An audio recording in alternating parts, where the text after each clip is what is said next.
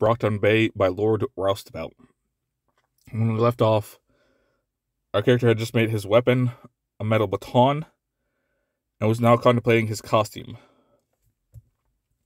and theme as a hero. I had not given much thought to what my cape debut would be like. Sitting before the Celestial Forge had been so intimidating that I kind of assumed whatever I ended up with would create a self-evident identity. Well, now I kind of had one, but what identity was I going to go with? If we're out now, I'd be debuting as a highly durable, low-strength brute with a couple of pieces of nicely made equipment. That was a far cry from the technology hero I had been imagining. It was by no means a bad power set to have, but considering most of my other powers were going to be tinker-based, did I want to go with that? Not really, but I didn't know what I was going to end up with next. If I got another couple of support or utility powers before I landed something that let me start making high-tech items, would I be comfortable waiting around for whatever my first crafting power would be? Probably not. I didn't have the burning need to head out and seek out combat that some passengers created. All mine one was to complete the Celestial Forge. While that would normally make him risk-averse, there was better growth of my reach when I was active. It had sped up over the last week as I settled into my hero prep, and I'd been getting faster, much faster recently. I knew that getting active in the Cape community would be my best bet for landing new powers.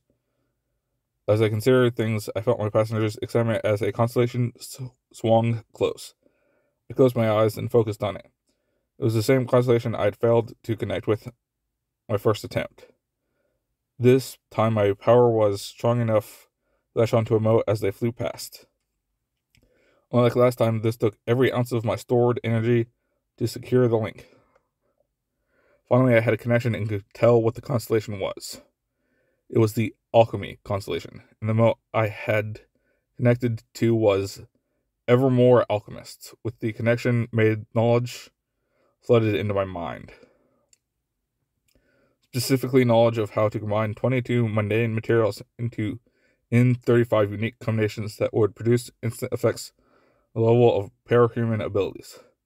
I had not gotten a crafting ability. I had gotten a combo platter of superpowers, and they were serious powers. Some of these could duplicate blaster effects that were strong enough to maim, if not outright kill. I would need to be very careful about how I use them.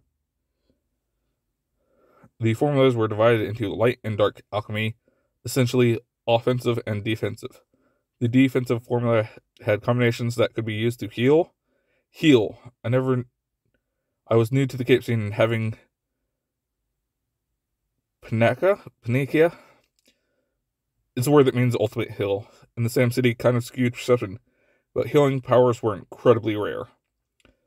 I read a theory that there were no healing powers, that all healing that happened was either a side effect or a creative application of another type of ability. That was definitely not the case here. I took a breath to calm myself down. This was something I would need to assess carefully. I had been expecting maybe some kind of mechanical expertise with the plans for a set of ray guns or jetpacks. I was not expecting 35 new powers to be dropped on my lap. Actually, reviewing the nature of the formula, it wasn't right to call them powers. There was a mechanism to this that was a lot more nuanced than most powers. I knew how to trigger based effects by combining regents, but there was an immense amount of space for improvement and refinement of technique. I would need to practice to be able to get the full potential of this ability. Fortunately, in most cases, the required regents are fairly common. There was one formula that required a specifically built amulet, another needed a specific and obscure breed of pepper, but most of the rest could be managed with things like wax, water, vinegar, or grease. Some of that would be harder to find, but still relatively easy. Gunpowder was the only one that would be likely to raise red flags, and that was only needed for one formula, though that formula was a doozy. It's starting to rain, so I'm going to head back. I'm going to stop here and head in my apartment. I'm recording outside right now in my car because I'm kind of loud. And it's 3 a.m. So, thanks for listening, if anyone's even been listening.